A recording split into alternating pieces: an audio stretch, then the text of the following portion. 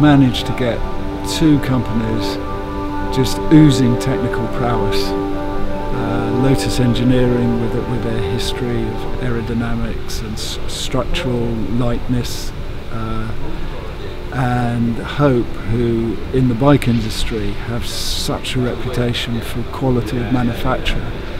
So to have two British brands clubbed together to give us something really special, what is there not to like about that?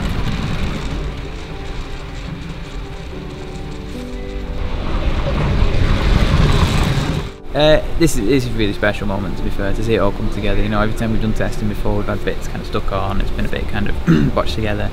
And so yeah, and it is quite a lot of work, you know, it's a long time in the winter and there's a lot of work in development. These guys have worked really hard, so yeah, I think this is quite a special moment for everyone involved, and yeah, it went well. So kind of the first box tick now, we'll get it back hopefully in a couple of weeks and get some efforts on it, and then that'll be it then, signed and sealed.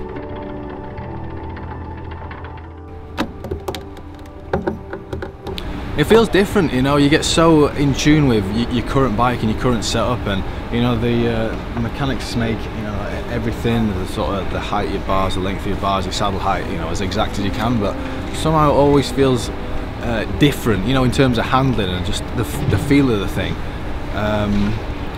You know, in terms of how fast it is, I mean, we know it's going to be quick, but you know, on today when you're just rocking around at whatever 40-50 k an hour, getting a feel for it, it's hard to say just how fast it is, but you know, I've got faith in the engineers and the scientists, and yeah, it's going to be exciting when we roll it out.